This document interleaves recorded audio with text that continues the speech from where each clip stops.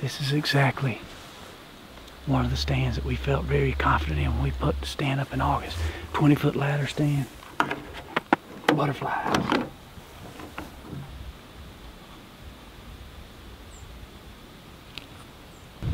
Once you get up in there, you can kind of see what you're looking at, man. It's gorgeous.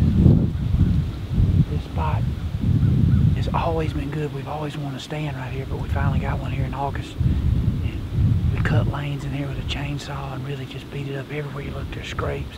We got a really good 10 and a lot of nice 8-pointers been showing up. I pulled the card from the Bushnell down there and just kind of scrolling through it. That 10 looks like the biggest deer, but man, he's nice. First night getting a rut hunt kicked off here in Kansas at the Hooray. My buddy Eric Dunn's in the stand, T-Bone's in the stand, Nick will be here tonight.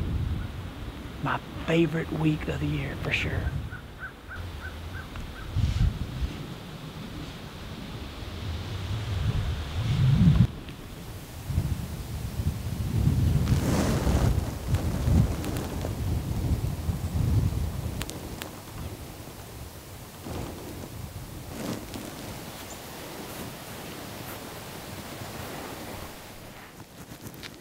Right now that temperature's dropping. We were hunting here last year, bottom. We could see, we rattled, we had a buck come all the way across. Be a good easy spot for one to get up and stick his head up. Also a good spot that you can see a lot. You can rattle and grunt.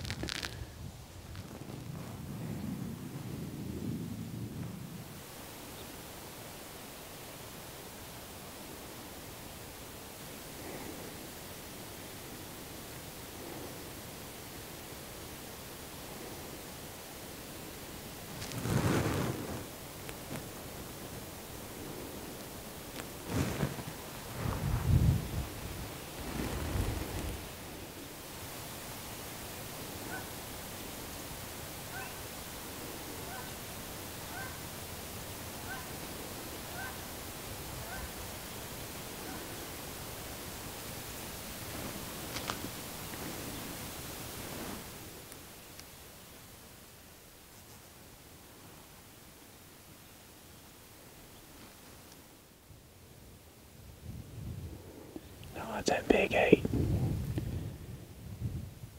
It's that big old mature 8.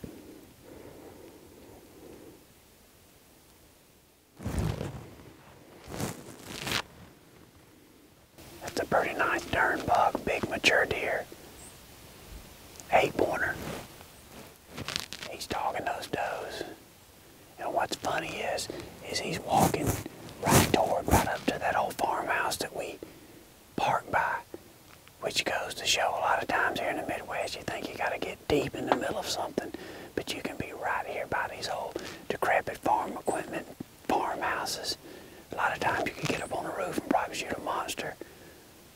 So don't think you got to go all out in the middle of something. Hunt the edges, get you something you can hunt and get to pretty simple and easy. I think that's the trick. So you don't blow deer all out of the core of the property. That's just what I've seen. It works pretty good.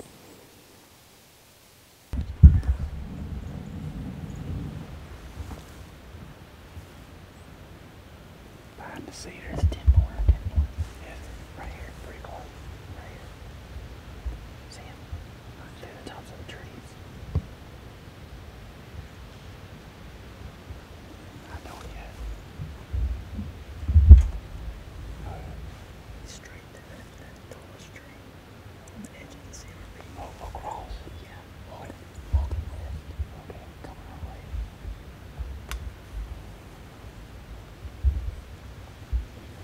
Oh yeah, I see him. Just walk behind that green tree. There's 2 deer, I think.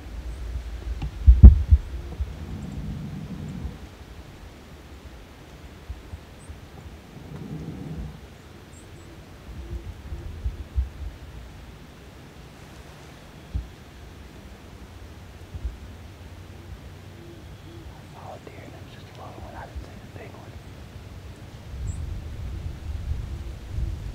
Did you see him, Michael? He's right here through that opening. But he's like, yeah, I see him, yeah. Yeah, that's our deer for sure.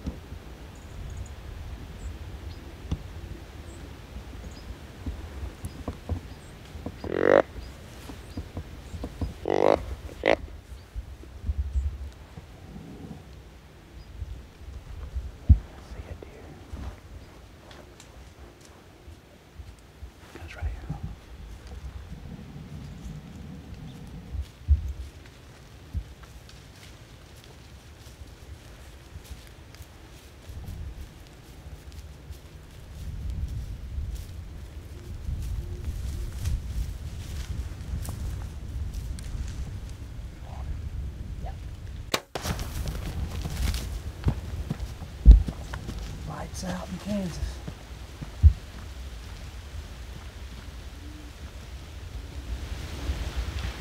Going down.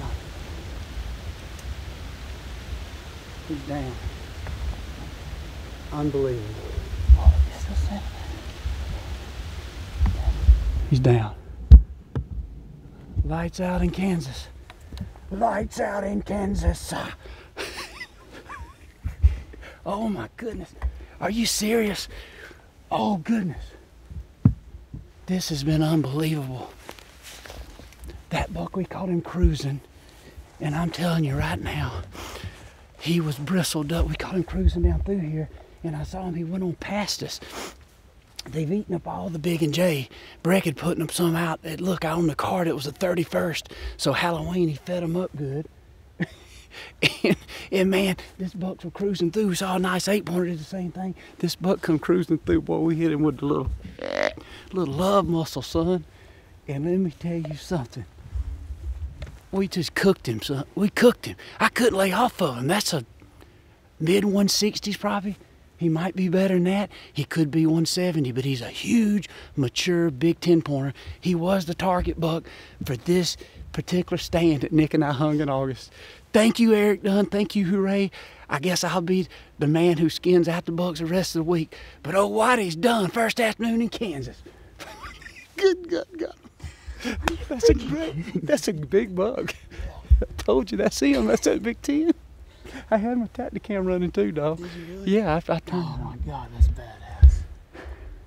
Hell yeah, we're sleeping in the warm wind. Oh, I got this one too. We back in black. We back in black, baby. Good eyes. I didn't see him. What was he must have come out of the grass. I was just talking to you, and I looked, and I first saw him right across the top of the tree, just walking the edge. And I couldn't hear you. I don't have my headphones with me. I couldn't tell if you could see him or not. I could hear you talking about it. I didn't know if you could see him. You grunt. I could just barely see his rack, and you grunted, and I saw him move his head. And I snort him. And I thought he was gonna come out right here, and I did too. And he said, "There he is." And I said, "Oh shit, yeah." And I zoomed in. God, it's a beautiful hunt. He's a big deer. He's big. I got him falling. Do you really? Yeah. Here, I knew he was wobbling. I knew I smoked him. Honestly, I'd like to go ahead and get down to there. Let's do. I'm fine with that. I'm nervous now. I'm telling you, the best time to kill a big deer, especially when you've been, like we done scouted this. You remember last time they did that all the time, that one afternoon morning. Hey, it paid off, didn't it, coming up here? No, nothing. No, there ain't a, I've been trying to find a grain. You want it? Yeah. Lights out in Kansas. Oh my goodness. Are you serious? Oh goodness. That's my first kill with the Redworks. I mean, first trophy animal, unless you're pig man. I did kill some hogs and javelinas. Yeah, this is my first true trophy with the new Redworks Hoyt, unless you're pig man, because I know he deals a lot of pigs, but that's a big old Kansas whitetail. That's a giant. I cannot believe this happened so fast.